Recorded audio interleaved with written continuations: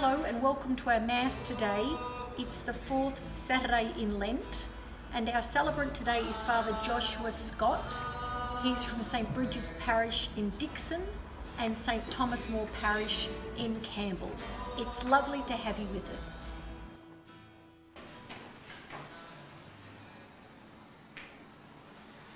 In the name of the Father, and of the Son, and of the Holy Spirit. Amen. The Lord be with you, and with your spirit. Dear friends, coming together to celebrate these sacred mysteries, let us call to mind our sins.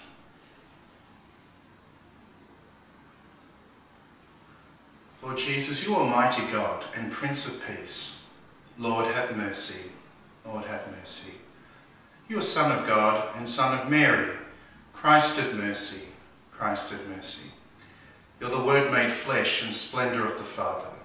Lord, have mercy. Lord, have mercy. May Almighty God have mercy on us, forgive us our sins, and bring us to everlasting life. Amen. Let us pray. O God, who have made all those reborn in Christ a chosen race and a royal priesthood, grant us, we pray, the grace to will and to do what you command, that the people called to eternal life may be one in the faith of their hearts and the homage of their deeds. Through our Lord Jesus Christ, your Son, who lives and reigns with you in the unity of the Holy Spirit, one God, for ever and ever. Amen. A reading from the prophet Jeremiah. The Lord revealed it to me. I was warned. Lord, that was when you opened my eyes to their scheming. I, for my part, was like a trustful lamb being led to the slaughterhouse, not knowing the schemes they were plotting against me.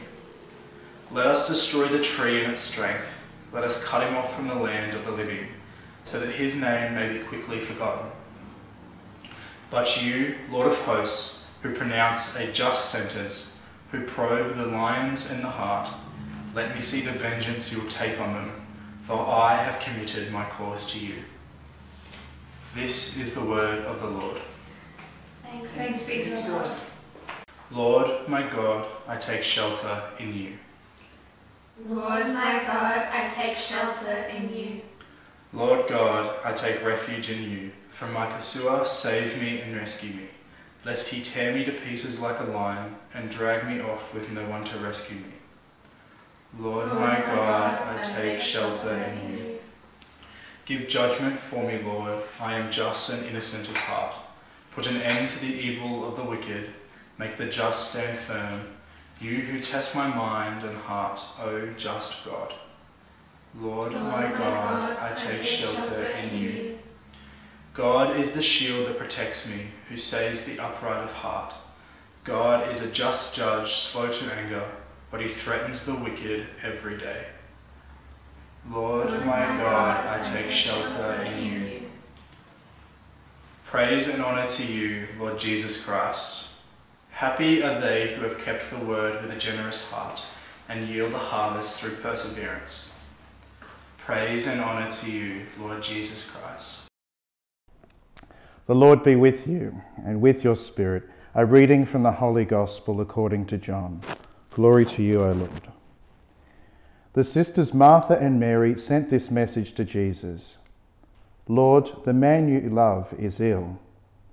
On receiving the message, Jesus said, this sickness will not end in death, but in God's glory, and through it the Son of God will be glorified.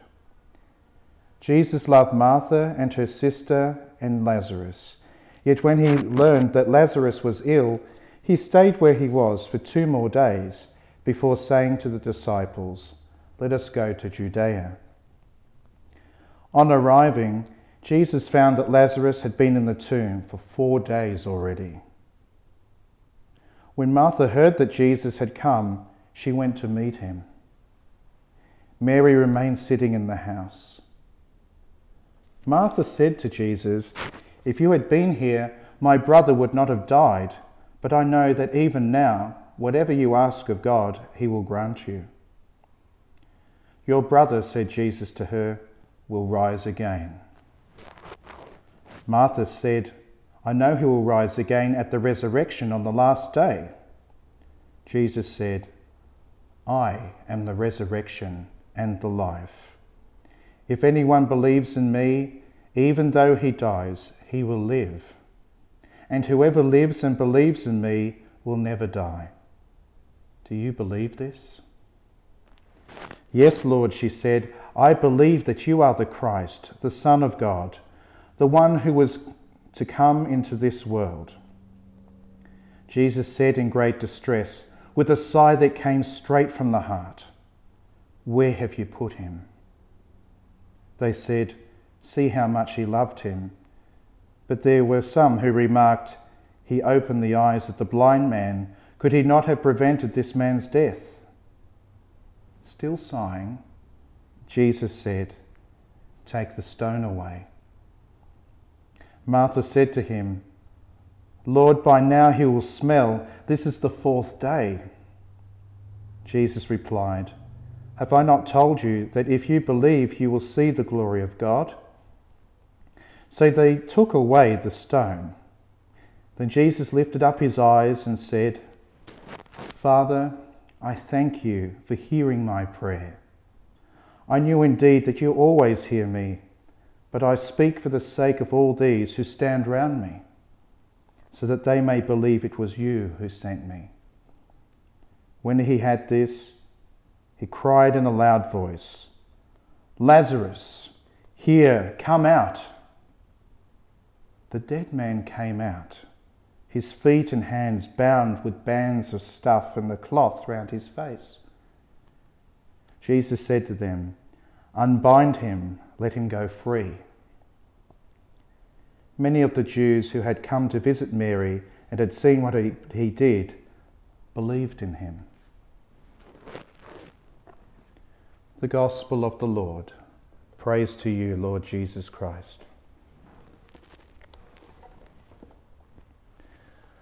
What a tremendous gospel. Here we have Jesus' friend Lazarus dead 4 days.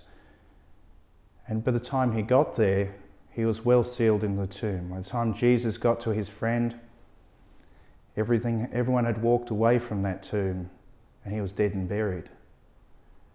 And yet when Christ came amidst that grief, and amidst that situation and wanted to see Lazarus, what was his response? A deep groan from the heart, a deep sigh. What a human response. What grief that we see with our Lord today. And yet, we hear him say very clearly, "I am the resurrection and the life. If anyone believes in me, even though he dies, he will live."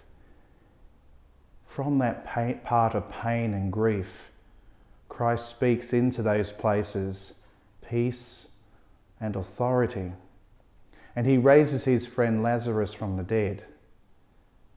The beautiful thing is, if he does that for his friends, what does he do for his family? As we're baptized into Christ, into his family, united as the body of Christ, he went an extra step for us. He didn't have to raise his friend from the dead for us.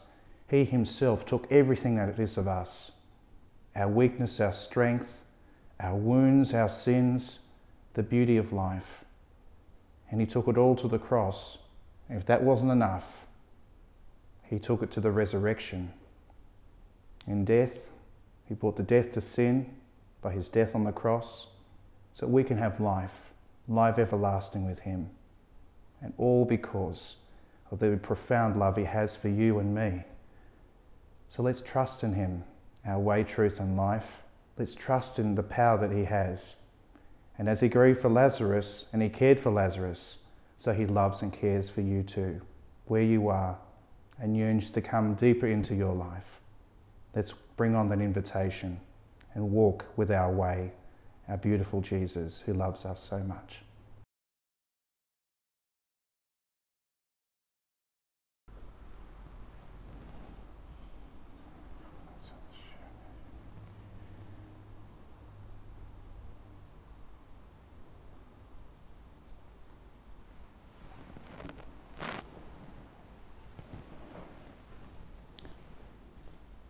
Blessed are you, Lord God of all creation, for through your goodness we have received the wine we offer you, fruit of the vine and work of human hands. It will become for us our spiritual drink. Blessed be God forever.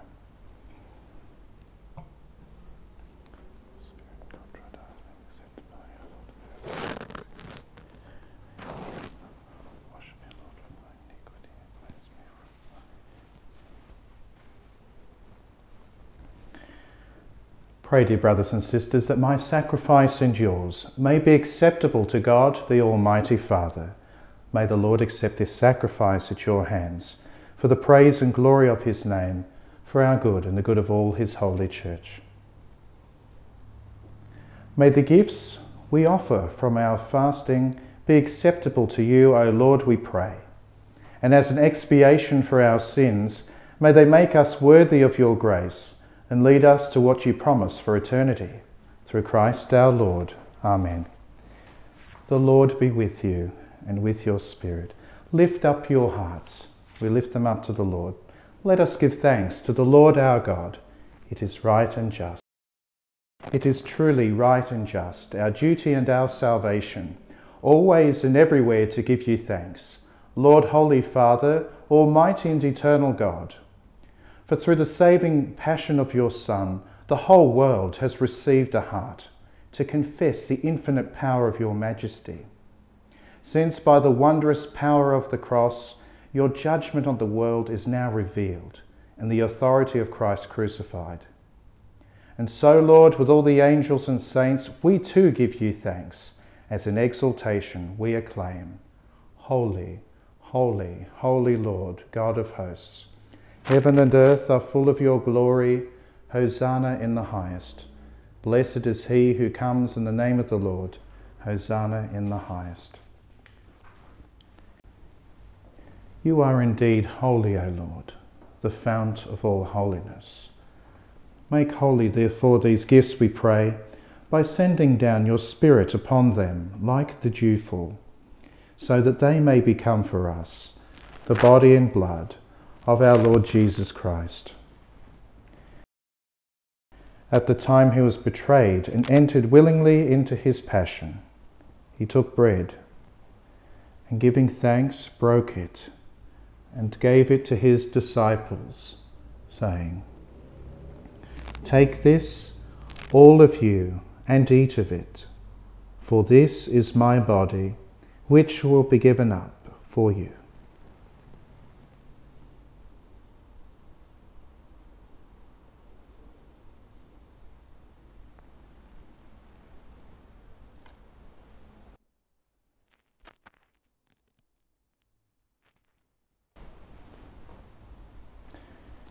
In a similar way, when supper was ended, he took the chalice, and once more giving thanks, he gave it to his disciples, saying, "Take this, all of you, and drink from it, for this is the chalice of my blood, the blood of the new and eternal covenant, which will be poured out for you and for many, for the forgiveness of sins. Do this in memory of me."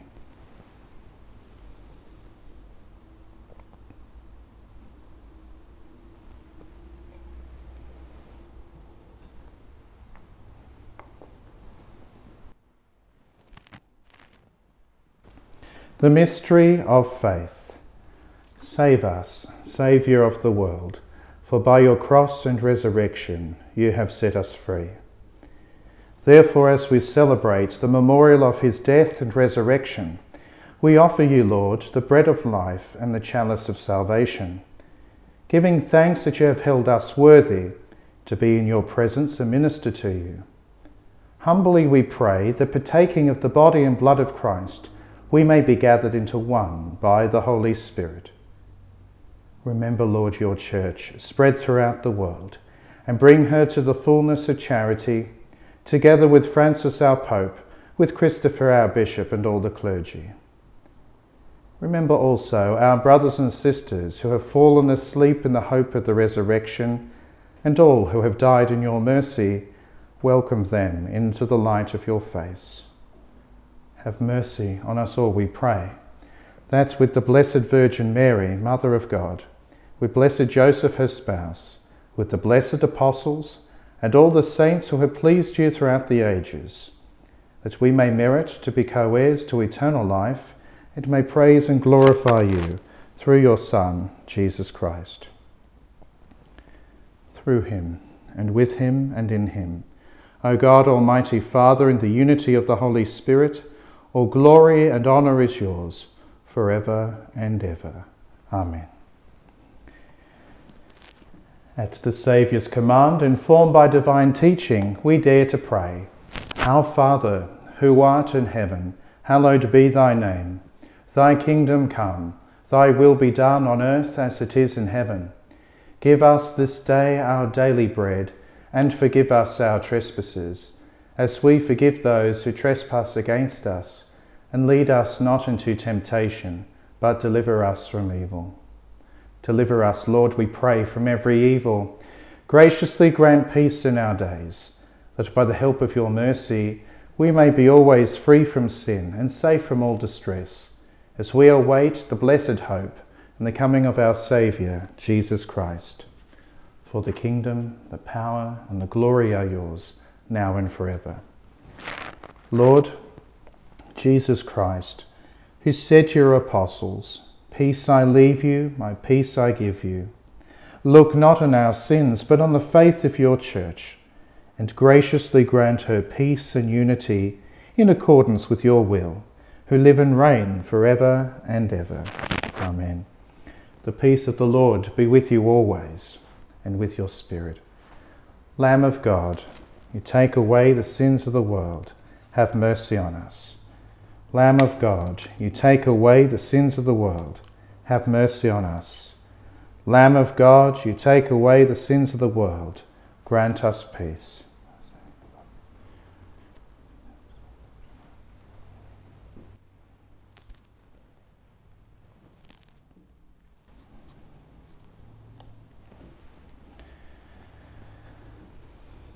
Behold the Lamb of God. Behold him who takes away the sins of the world. Blessed are those called to the supper of the Lamb. Lord, I am not worthy that you should enter under my roof, but only say the word, and my soul shall be healed.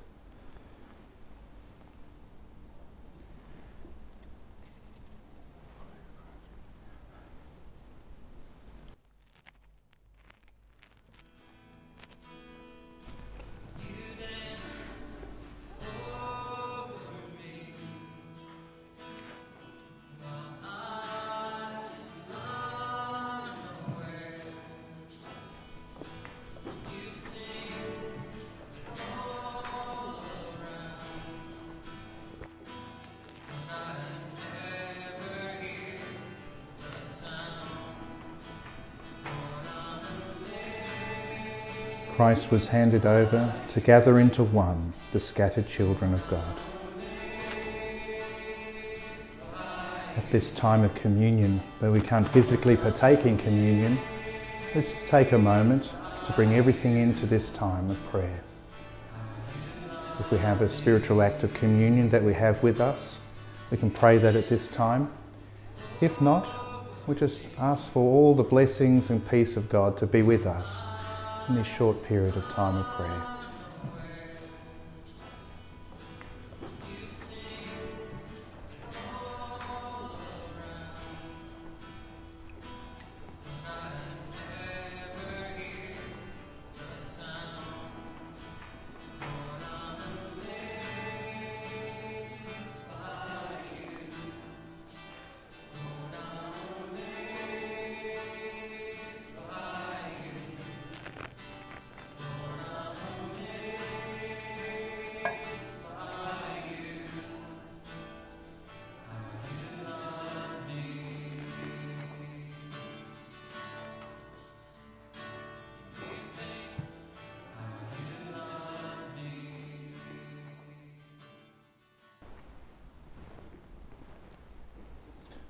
Let us pray. We entreat your majesty most humbly, O Lord, that as you feed us with the nourishment which comes from the most holy body and blood of your Son, so you may make us sharers in his divine nature, who lives and reigns forever and ever. Amen. The Lord be with you and with your spirit. Bow down for the blessing. Have mercy, Lord, on your church, as she brings you her supplications, and be attentive to those who incline their hearts before you. Do not allow, we pray, those you have redeemed by the death of your only begotten Son, to be harmed by their sins or weighed down by their trials. Through Christ our Lord. Amen. May the blessing of Almighty God, the Father, the Son, and the Holy Spirit come down on you and remain with you forever. Amen. Go in peace, glorifying the Lord by your life. Thanks be to God. God bless you. We're praying for you always. And let's keep journeying towards the beautiful feast of Easter. Thank you.